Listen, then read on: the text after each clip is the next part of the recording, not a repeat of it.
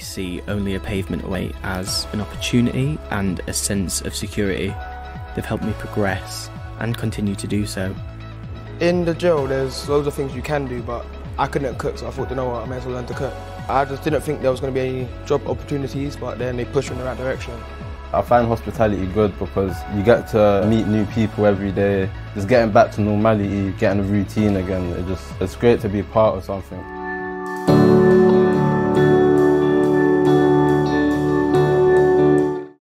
So I was working in a pub in South London. Everything was going really well in 2019. Moved into 2020 and the pandemic started to show its face, which started to interfere with my work. The pub had to shut down a few times during the year, which left me living in the pub on my own, and things kind of got worse until December of 2020 when I got evicted because the pub had to shut down. So I became homeless at the end of 2020. I didn't think I was ever going to be that person.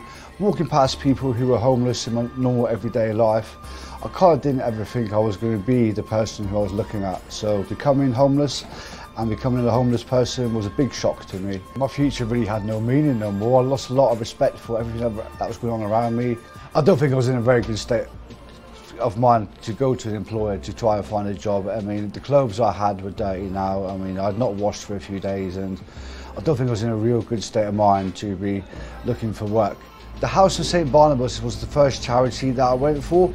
It was a bigger employment programme which covered all aspects of everything to do with human abilities, to our psychology, to anxiety, to everything about making myself mentally prepared for work in the future. So once I graduated from the employment programme from the House of St Barnabas, Only a Pavement Away were a charity that specialised in hospitality. So because I was involved with that, working in the pub, I thought that would be a great idea for me to visit them and find out more about what they could do for me.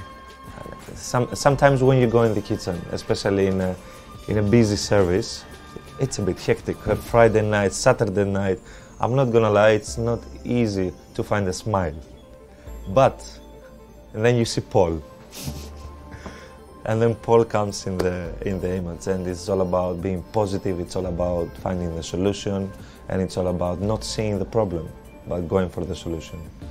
I don't think I ever would have ended up in Ivy. I walked past the place many times, I don't think I was ever going to be working there, so to be here I'm very, very happy and very grateful that I've been able to be in a place like this. It's an amazing experience and I love coming to work every day. From becoming homeless and everything falling apart to now that I've been working for the last year and a half, my life has turned around 1,000,000%. I do not believe I'd be here now without Only a Pavement Away. They've helped me believe in myself again. They gave me the encouragement and told me that I was important enough to be able to know that I needed to get a job. My family are proud of me. Everyone that I've been involved with in the charities are proud of me. I'm proud of myself. I've kept this job going now for 15 months and I've never been late. I love my work, I love coming to work and I'm not going to quit ever. I love my life.